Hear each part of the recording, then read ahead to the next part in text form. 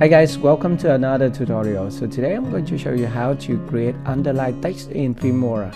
So you can use this technique to create the effect with any version of Filmora, including Filmora 9, Filmora 10, Filmora 11 and 12. Okay, so let's go to my computer screen. Alright, so this is the intro in Filmora. So you can see that I have a voiceover here and also I have some basic text title here. Okay, just delete everything. In order to create an underline text for your video, all you need to do is to add a text here with the quick text tool. Just click here and now you have the text. Okay, I'm going to move it here and change it to how to create underline text in Filmora.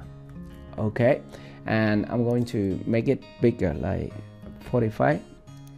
And now if you want to create an underline here, for example, you can just double click at the text on the timeline and go to advanced, and now you have an option to add a line under it. Okay, to add a line, all you need to do is to click here at the edge shape, just click here and then select the line, and now you have the line here.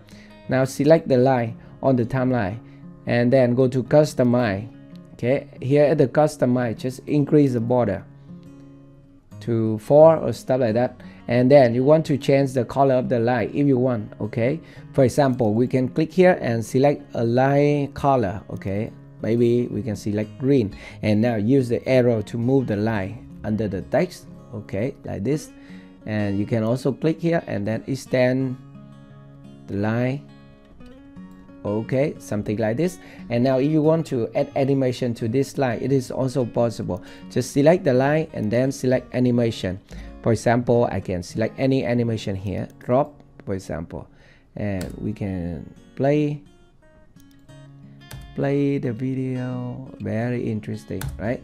Okay, and if you want to reuse this title, just click here, save as custom, and then you can type it underline text title and then click OK, and now apply, and this is your underline text in Filmora.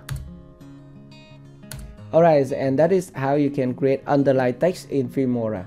And to be honest, I have no idea why Filmora haven't added this feature to the text editor, because this is a very basic tool that any text editor has. I have no idea. Okay, by the way, this is how to create underline text in Filmora. I hope this video is helpful for you.